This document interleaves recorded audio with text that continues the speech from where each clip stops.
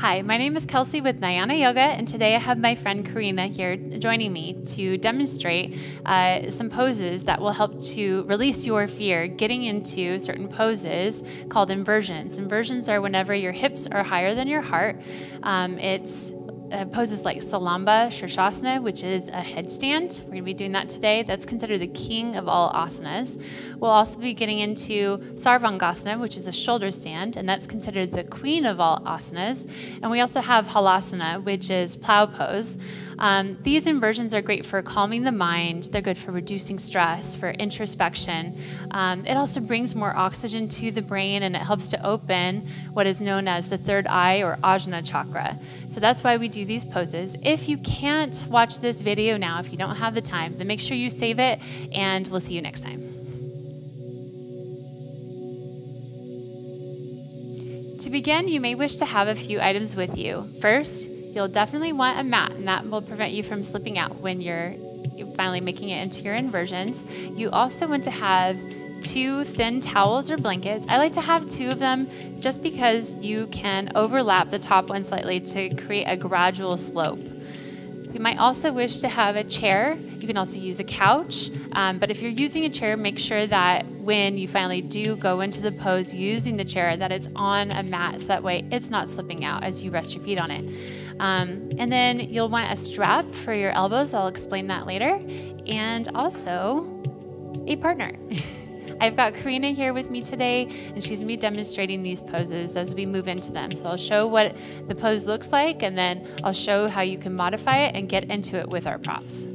Let's begin with a warm-up. Doing a warm-up is really important for inversions because we have so many muscles and tendons on the backs of our neck that we just want to make sure that that's warmed up before we get into the pose, or you could feel sore for the next couple of weeks, and we don't want that. So we're going to inhale, sit up nice and tall, root into your sit bones, reach the crown of the head up toward the ceiling. Exhale as you bring your chin down to the chest. Bring your head all the way over to that left shoulder. Exhale as you wind it back over to the other side. We're going to keep moving from side to side. One more time to the other side. And then again to the last side. Bring it back to center. We're going to roll the shoulders back. And then roll the shoulders forward. Go ahead and extend your right arm out to the side. I'm mirroring you, so it'll be the opposite. And then go ahead and inhale. You're going to take that left hand over to the top of your right ear. Gently bring the head down to your shoulder. Now, if this is too intense of a stretch, you can always rest that right hand on your thigh, or you can start to extend it out. Deep inhale. And exhale. Inhale back to center and exhale to the other side.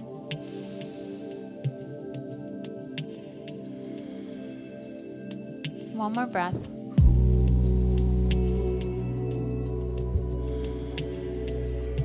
And then come back to center.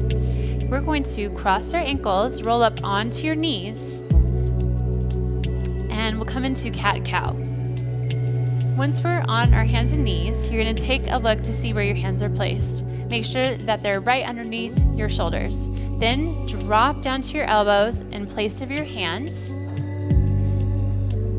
Once you've dropped back down to your knees, you're going to create a basket with your hands, and that's where the crown of your head is going to go on the mat. The crown of your head is going to be that flat spot on the top of your head, and that's where you're going to balance. If you find that your elbows are slipping out, that's when it's nice to grab your strap and you loop that around, tightening as you need to make sure that your elbows are right underneath the shoulders. That'll prevent your arms from going anywhere. So once we're in this position, and do you want to use the strap, or are you okay, Corrina? Okay, great. So once you're in position, I'll show it with the strap. Go ahead and place your head down on the mat, and you're going to keep the interlaced hands around your head. You can keep the thumbs up. That'll help you to balance too. So now rise up onto the toes, walk the toes in towards your head. We're gonna do Ekapada Shirshasana. That means 1 foot at a time is gonna come up. So it's almost like you're in a standing splits. First the left leg, and maybe see if you can lift the right toes off just a second, you know? And then come all the way back down. Place the left foot in the center, lift the right leg up. If it feels good, you can start to maybe pop that left toes up, bring that leg back down. Maybe this is where you stay. Otherwise, you can start to kick up using one leg.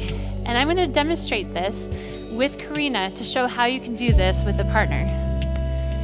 So Corrina, if we place our elbows right where our hands are on the mat, let's measure the distance between our elbows. Create that basket with your hands, and then place your head in the center of those palms where it feels comfortable for your head to rest on the mat. Now I'm going to come behind Corrina. I'm going to place my knee in the center of her back, so that way she knows that I'm here. She's gonna rise up onto her toes and start walking the toes in until she feels that she's vertical. Maybe walk the toes up a little bit more. Yeah, good. So she's going to give me one leg, and I'm just gonna hold that leg for her until she's ready to bring up the other leg. And now she's in Salamba Shirshasana, or headstand. If you don't have a partner, you can do the same thing against a wall. All right, Corrina, that's great. Thank you so much for demonstrating. If you want to go ahead and sit up, I'm going to explain something else here. And that is, if you are in the center of the room and you decided to practice this on your own, maybe you've already been doing this for a while in yoga studios where you've had a partner, or you've had some support, or you've been doing it against the wall and you'd like to try it in the center of the room. If you start to fall backwards, the safest way to fall is to tuck your chin and roll. You create a curve of your spine, and it's almost like a roly-poly. You just go with that gravity. So it looks, I can show you what that looks like just so you're not afraid of tucking and rolling. So you're gonna go onto your knees, place your elbows underneath the shoulders, measure the width. Go ahead and create that basket with your hands. Rise up onto the toes. And then another way of getting into this, besides doing Ekapada Shirshasana, which is this, is to tuck the knees. And this builds core strength. Keep them at a 90-degree angle to come all the way up. And start to fall backwards. Then tuck my chin and then roll. I wanted to also explain what this looks like in the center of the room once you've gotten comfortable with doing your knee tuck and then coming up into headstand. So the next step, if you've done your Ekapada Shirshasana, that's one leg at a time, and you've maybe hopped up for a while, and then you've tried that knee tuck, the next step is to really engage the core, keep the legs straight, and then lift them all the way up. So I'll show what that looks like. First, you're on your hands and knees, drop down to those elbows, right underneath the shoulders, measure the distance, use that strap to hold your elbows in place if you need it. Place your head in the center, come up onto the toes, walk the toes in, and then keep the legs straight, engage the core, and then take them slowly up.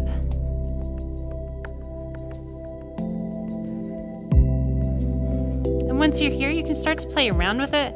You can come into almost Ekapada Shirshasana. First with one leg, then the other one. So you can get stronger in this position. When you're ready to come down, you come down with control. Rest in Balasana or Child's Pose for a moment. And Corrina, feel free to do this with me. This is a great way of coming out of the pose. So just go ahead and rest. We're just gonna rest in Child's Pose. And then you can rock from side to side. And then we'll come up and come into cat-cow. So we're on our hands and knees. We're inhaling, looking at the ceiling. Exhaling as we round the spine. Inhale, look up. And exhale, round the spine. One more, inhale, look up.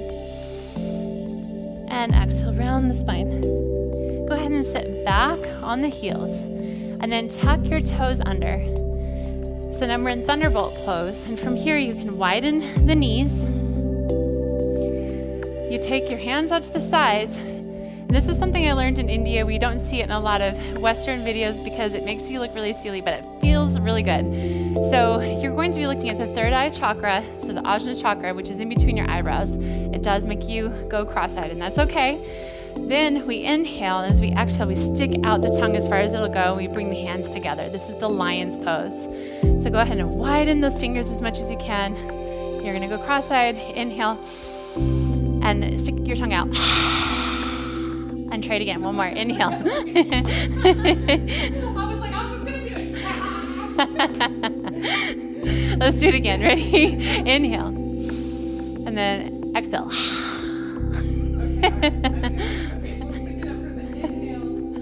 Okay, inhale, exhale, and again, inhale, exhale. Good, and you'll see it releases all the tension in your shoulders, your neck, and when you stick that tongue out, it feels even better.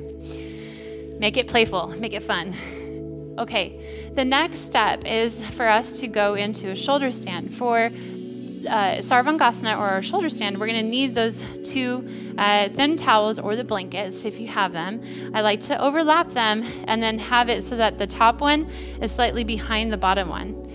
This is good when you're starting out, or sometimes if you just have a sore neck and you want a little bit more support. I'm going to place this behind Corrina's neck and show her how to get into the shoulder stand using the chair. Before you get started with the chair, however, you want to make sure that that chair is on the mat so it's not slipping out as you get into this pose. So I'm going to place this chair on Corrina's mat, and then we'll take these towels and we'll place it. And actually, Corrina, if you face the chair for a moment, we can measure how far away from the chair she needs to be. So you want to be in Dandasana, or staff pose. Bring your feet even closer to the chair. And this is a good way to figure out where you need to be sitting. And it's exactly where her hips are right now. So you'll just turn around and keep your hips right where they are. And then as you start to come down, place these towels right underneath your neck, or I'll move them for you. And then she's going to start to come up as if she were to go into her shoulder stand. She's keeping her elbows in. She's walking the hands towards her head. As her partner, I can come behind her and hold her up with my knee, and then she can start to drop either one leg at a time or both legs to that chair. You can do this against the back of a couch too. You can also use a wall, and in that case, you would do the same thing. Measure how far apart from the wall you need to be using Dandasana. Sit there, and then that's where you're going to come back down. You'll just have one leg on the wall, then the other. If her elbows were to pop out, then that's when I would use that strap. So, Corrina, do you want to come all the way back down? So you're going to roll one vertebrae at a time. Slowly come down. And then I'll show what that looks like with the strap. So if you start to take your legs up, so you're going to come back into Halasana. So this is plow pose. This is the starting pose to get into that shoulder stand. Then I can start to loop this around. And you can do it on your own. It's just a little bit trickier. I might need to widen it. And then you want it to be, it's okay. This makes it fun. Okay, so now go ahead and place your hands on your back. And then support your back, and I can help with that. And now see if you can take one leg up, and then the other. Good, so she's in her shoulder stand. Next thing she needs to work on is getting her hips to be squarely over her shoulders. She's lifting the toes up toward the ceiling. Her legs are gonna come back towards my hand. So you can keep your legs straight, knees straight, and then bring them back. There you go. Yes, that's good. So this is how you get into Halasana, plow pose, and then Sarvangasana, or our shoulder stand. And then to come out of it, we're going to tuck the knees in. You can roll down one vertebrae at a time. But before you do that, let me take that strap off of you.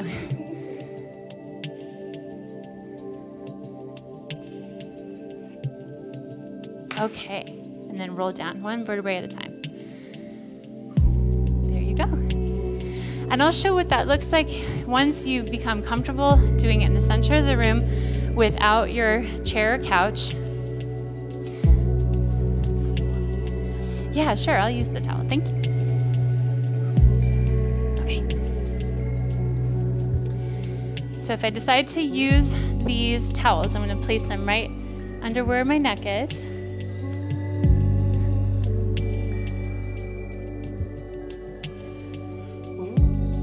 And then when I roll, I can roll my feet up and then back, so that way they're touching the ground. And Halasana, for me, for a lot of people, is easier to get into than Sarvangasana, the shoulder stand. So you can start with this. Once you feel comfortable with Halasana, you can play around with Halasana. You can move your feet all the way over to one side, and then all the way over to the other side. You can even come into that ear pressing pose, so it looks like this. And that's a great one for introspection. It quiets the mind. Then I can start to take one leg up. If that feels good, maybe try the other leg. And if this feels good, then you can go ahead and bring both feet up toward the ceiling. And then to come down, same thing, you start to bring the legs back over the head and roll down one vertebrae at a time as you untuck the shoulders. And you can rest on the mat. After you've finished with your Halasana and your Sarvangasana, a really great counter pose for this is bridge pose.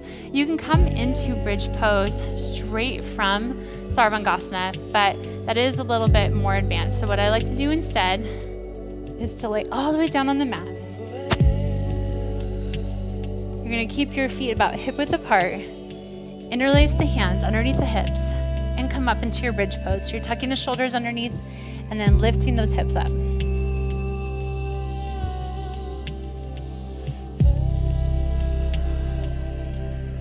Keep lifting as they start to sink down towards the mat. One more breath. And exhale will come all the way down. And this is where you can rest in Shavasana. So you can keep the feet slightly wider than the hips, allow the feet to roll out to the sides. Palms will be facing the ceiling. Remember that Ujjayi breath at first. Calming breath. And then let it go so that you're breathing naturally. Release the tension in your feet, your calves. Soften the knees, soften the thighs. Allow the hips to become heavy. Soften your belly. Feel the natural rise and fall of your chest, moving with the natural rhythm of your breath. Soften the throat. Loosen the jaw. Release any facial tension, especially around the corners of the mouth, the nose, the eyes. Allow that space between your eyebrows to widen and soften. If you have mental chatter, then each time you exhale, you can let it go. Otherwise, you can start to internalize the mantra Om, which is associated with the Ajna chakra. You can also start to visualize the color purple washing over you each time you inhale. And then eventually, with each exhale, let everything go until you're just focusing on the sensations in your body.